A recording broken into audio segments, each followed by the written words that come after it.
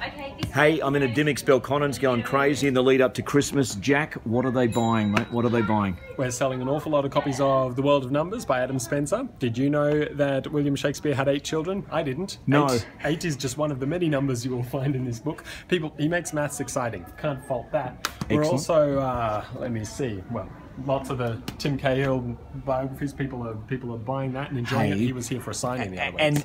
And people, he was just sensational, wasn't he? He just made such a connection with people. It was wonderful to see. Absolutely.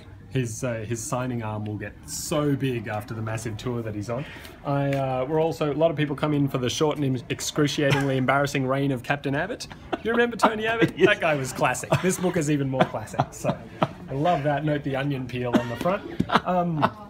We got a lot of, some would argue that the world doesn't need another biography of Paul Keating, but those people evidently don't know that it's done by Kerry O'Brien. Okay. That's the guy who knows how to write a biography of Paul Keating, so that's real good too. Excellent. Oh, and if we can come back for a second, one more, a lot of cookbooks. People buy cookbooks in the lead up to Christmas, so Simply Nigella. Can't beat Nigella. Nice, easy, delicious stuff, but also for the person who loves cooking but also loves kitchen cabinet, Annabelle Crabb's got a recipe book at long last.